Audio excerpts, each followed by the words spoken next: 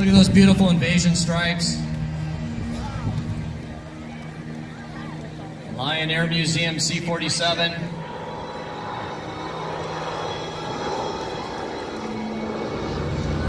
What you're looking at there is about a 96-foot wingspan. An airplane made famous by carrying paratroopers, cargo, and also towing gliders during the war.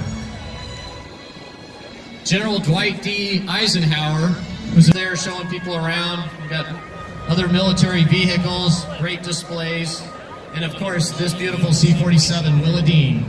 C-47 Willadine. Lion Air Museum was founded by General William Lyon. He flew these during World War II and Korea. During World War II, he delivered airplanes all over the world. And in Korea, he flew combat missions. Some 2-for-1 coupons. And we'll have them in front of the Lion Air Museum Chalet, which is near the Lifeguard Tower number 7. I think it's between 7 and 11. Or is it 7 and 9?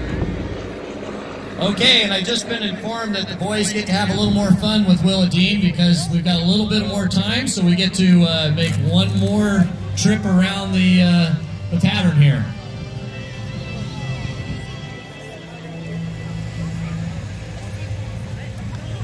And all those guys stepping out of the door just like we saw the guys do today, but over enemy territory.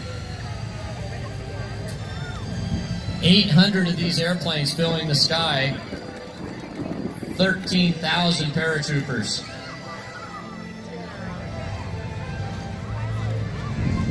It always makes me wonder, how could they even coordinate such a thing?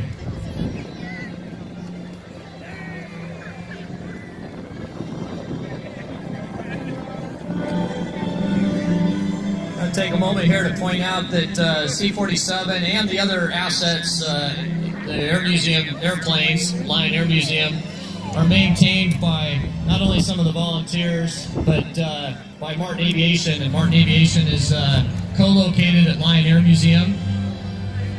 Martin Aviation is an aircraft repair station licensed by the FAA to repair airplanes, maintain them, like they do with the C-47 here at Willadine.